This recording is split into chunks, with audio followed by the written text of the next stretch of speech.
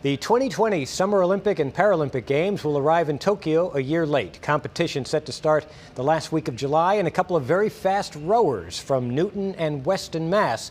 will go there and go for the gold.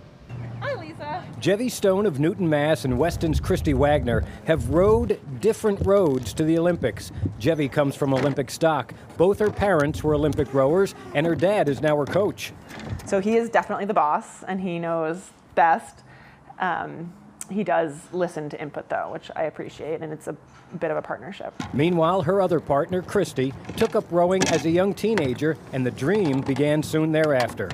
I was able to see Olympic rowers on the Charles. It's accessible to you, and so if you can see it, you can become it. Jevy has actually become it 3 times now, racing in the London Olympics in 2012 and taking home a silver medal in the women's singles sculls 4 years ago in Rio. Meanwhile, this is Christy's first trip to the Olympics. She'll be leaning on Jevy's experience, both when they get to Tokyo and now during the training, which includes rowing about 100 miles a week. I'm choosing to do this and that I get to do it. So it's not a sacrifice so much as, you know, A choice. A choice, yeah. That's a better way to put it, yeah. And it is. It doesn't feel like a job. It's a passion. When you're out on the water trying to go fast, all you can think about is trying to go fast. Get the blade in the water, get the blade out of the water. Perfect synchronicity with your partner has to be top of mind.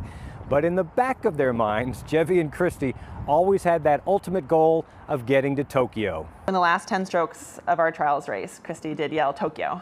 Yeah. That was the first time I even thought about it. So, yeah. And it was. I mean, at that point, something catastrophic would have had to happen for us to lose. And it was a pretty exciting last 10 strokes. So it's Christy's first Olympics, and it will be Jevy's last. She'll be 36 years old when she arrives in Tokyo in July and says it's time to pursue her medical career. Would be nice to have a gold medal hanging around her neck with that stethoscope. And we wish them all the best.